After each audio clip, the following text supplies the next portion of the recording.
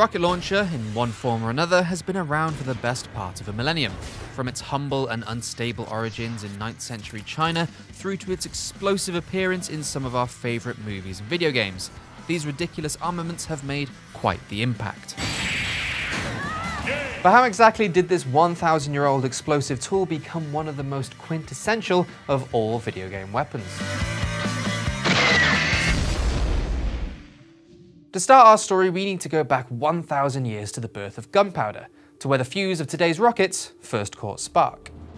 In the mid-9th century, Taoist alchemists accidentally discovered a basic form of gunpowder while trying to create a potion for immortality. The alchemists called their new creation fire medicine, but as you can probably imagine, it was pretty far from anything that could grant eternal life, especially since it often ended up burning down many of their homes. The Taoist alchemists wasted little time adapting their fire medicine to create flaming arrows by attaching small pouches of gunpowder to the base of an arrowhead. Some years later, this design was refined so a more potent compound could be used to introduce more of an explosive reaction. This was then used in everything from fireworks sent into the sky to ward off evil spirits, to bombs intended to repel the invading Mongol hordes. The early history of firearms is kind of bound up with rocketry. And in fact, at that time, they'd probably be regarded as the same thing. And you see the term firearms used to cover handguns or portable guns, and also, well, basically any firearm, hence the name. So they're attaching canisters of gunpowder to hefty arrows and launching those at the enemy, setting people's stuff on fire, setting them on fire, which is a fairly horrific thing to consider. And the other effect is fragmentation. So it's a little bit unclear at what point that iron cases start to be used, but by the late 18th century in India, we know for sure iron-cased, effectively fire arrows or basic rockets, essentially a bomb on the end of a stick that is being fired at the enemy. The psychological effect is often sort of remarked upon, and that's still a thing even today when it comes to missiles and rocketry. All these developments were documented in the Huolongjing, or Fire Drake Manual, which was a 14th century military instruction book intended to be a guide for all things fire weapons involving gunpowder. Either way, the experimentations would continue, with Chinese weaponsmiths creating peculiar creations such as the Nest of Bees, which was a handheld launcher capable of firing 34 arrows at once, often poison-tipped. There were also cart-based launchers that could fire anywhere up to 340 arrows and bore incredible names like the Chariot of Fire or the 100 Tiger rocket launcher. There also exists the legend of a Chinese minister who attached rockets to a chair, ignited them, and disappeared in the smoke. But it doesn't go on to say if he took off or exploded into smithereens. Outside of China, one of the most famous ancient rocket-based weapons is the Korean hwacha, which was used extensively in Korea's defense against Japanese invaders between 1592 and 1598. One account of the battles reported that 3,400 Koreans repelled 30,000 Japanese with the help of 40 hwachas. These hwachas had a range of up to 2,000 meters and cast out a wide spread of arrows, so they were naturally a perfect weapon against the densely packed Japanese samurai and infantry. The British Empire learns from this. A chap called Sir William Congreve adapts this technology and creates a sort of bigger and better version of it using the power of the Industrial Revolution behind him to create essentially batteries. So just as you've got cannon, wheeled cannon, field guns, you've now got artillery batteries that shoot rockets. And so that's another string to the military bow. Since the creation in the Far East, generals and tacticians have fallen in love with the humble rocket, and the rocket launcher would go on to see deployment across history, from the Congreve rockets of the Napoleonic era to World War II's shoulder-mounted explosive munitions, which were a necessity to contend with the advent of vehicular warfare. The Americans' entrant to the rocket launcher race was the bazooka, so named due to its resemblance to the popular 1930s musical instrument of the same name, but the shoulder-mounted explosive version sung a much angrier tune. It was among the first generation of infantry-borne anti-tank rockets and allowed for high-explosive anti-tank rounds to be utilized against the powerful German armor in the European theater of war. During the conflict in Africa and along the Eastern Front, Germany captured an inventory of bazookas and iterated on the weapon, improving its design to create a competing German launcher named the Panzerschreck, or Tank's Bane. World War II is one of the most documented periods of history in films, TV, and video games. with many films about the war released in movie theaters before the conflict was even through. This media served as propaganda for the war effort and showed folks at home the daring deeds of their heroes overseas. Of course, the many weapons moviegoers saw them use in on-screen heroics became synonymous with them, and gained popularity too. While old-school action comics, newsreels, and movies helped cement these weapons into the public consciousness, it was through the medium of film that the rocket launcher really exploded into the realm of pop culture.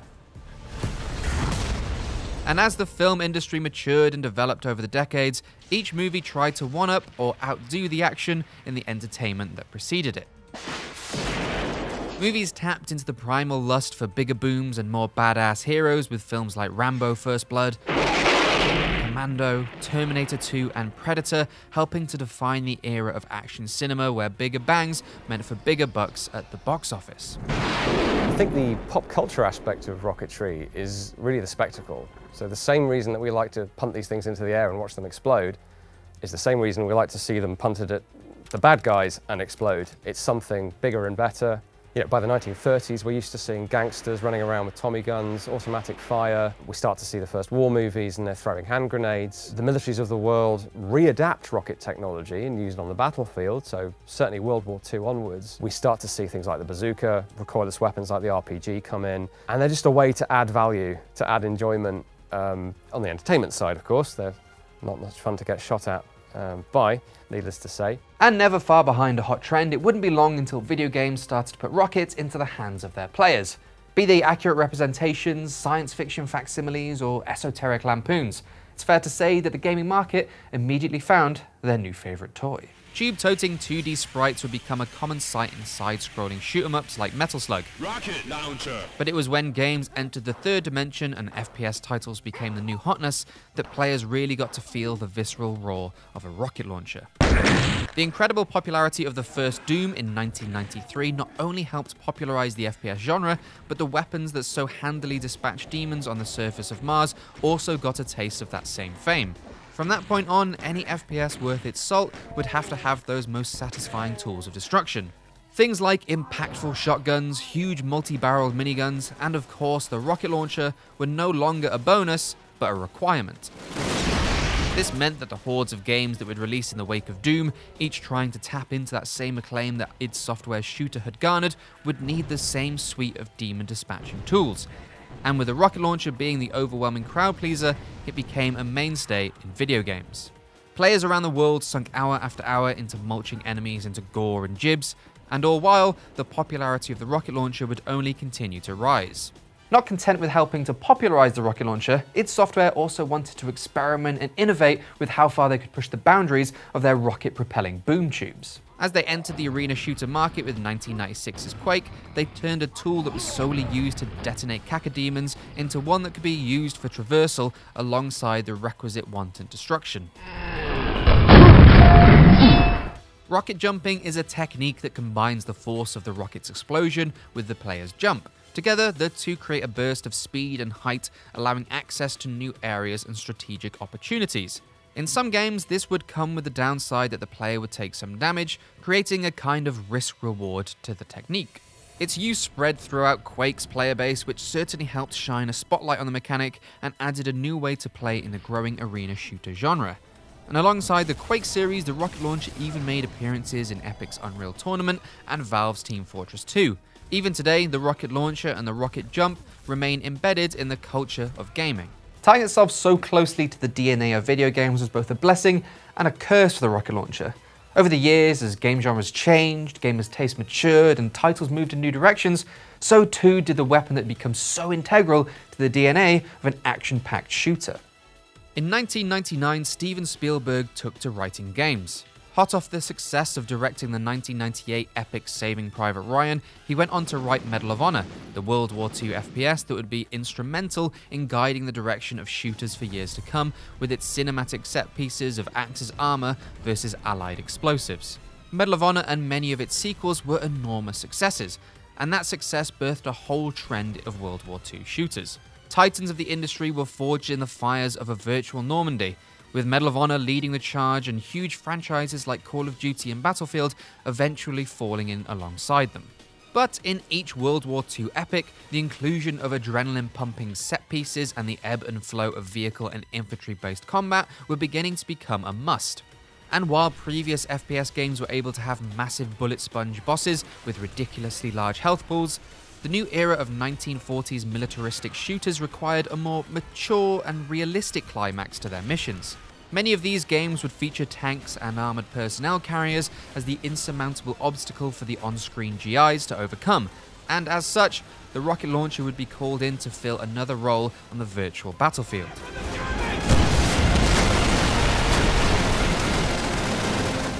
This would define a trend that would become consistent for the use of rocket launchers in video games. Whether a series featured vehicular gameplay and needed an explosive counter, or a sci-fi game needed a big boom to overcome its climactic alien menace, the rocket launcher would always be part of the virtual arsenal. They're in a different class. They're literally in a different class. We call them light weapons in the sort of NATO system. So small arms, light weapons. They are usually crew-served, usually requires more than one person to... Maybe one person can carry them, and in the movies, and certainly in the games, you're the only one carrying them. They're big, they're powerful, they're loud, especially with things like the Hollywood depiction and the video game depiction of the RPG, that sort of iconic white trail. So you know danger's coming. It's a great sort of cue to the audience or to the gamer to get the hell out of the way, because something big is coming that will take your health way down. So it's like a gun, but more so.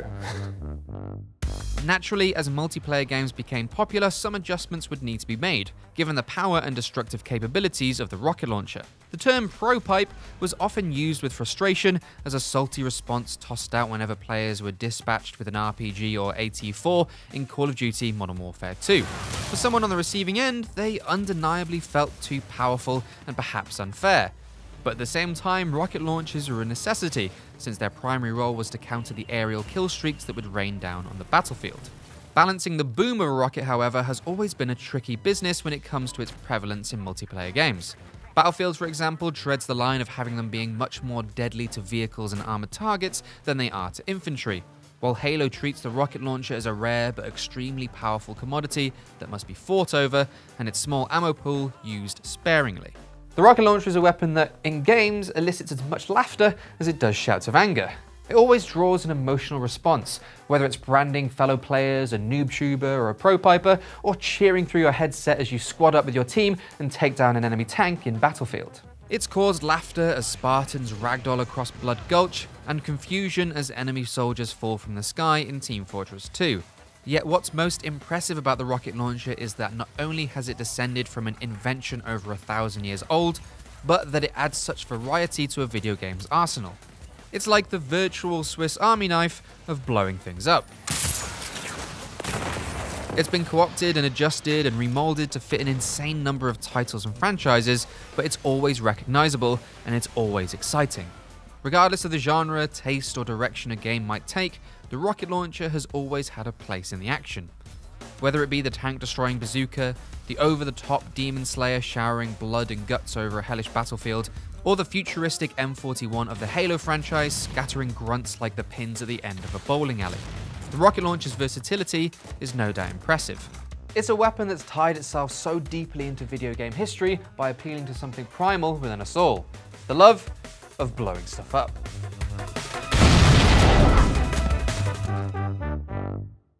I hope you enjoyed this look at one of the most iconic and explosive weapons in all of video games. If you did, be sure to like the video, subscribe, and join us again next week for a brand new episode of Loadout.